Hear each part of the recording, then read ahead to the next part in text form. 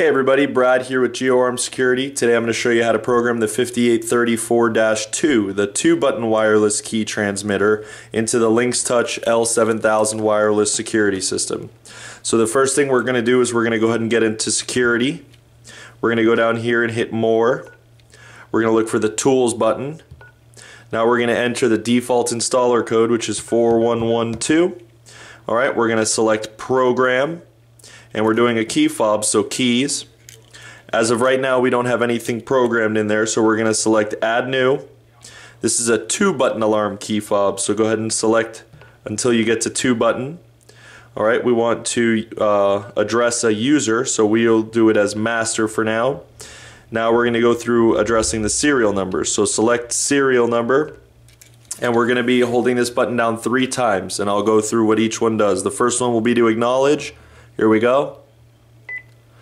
It's acknowledged. It beeped. We're going to hit it a second time and the serial number and loop number should pop up. Alright, so we have the serial number. You can verify in the back of your key fob to make sure it lines up with that. Now in the diagram that comes with the key fob, you'll see that there's a diagram. And you'll see that the button we were holding, the top left button, serial number 1, should be loop 3.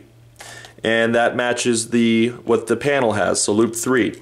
So now go ahead and hit the button a third time, and that'll bring it into the options menu. So we see it's a 2-button alarm key fob, it's the master, we verified the serial number. If you want, you can change the buttons. The one on the left is for the top left, and then the one on the right is button 2 for disarming. You could change it to a panic button, silent, whatever you like, but for right now we like arm away.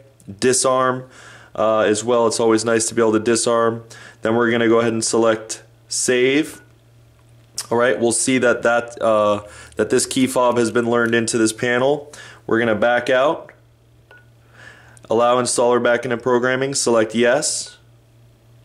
Alright, now we're going to go ahead and test it out. So now let's go ahead and try to arm the system up. Which it did. Now we're going to go ahead and disarm the system.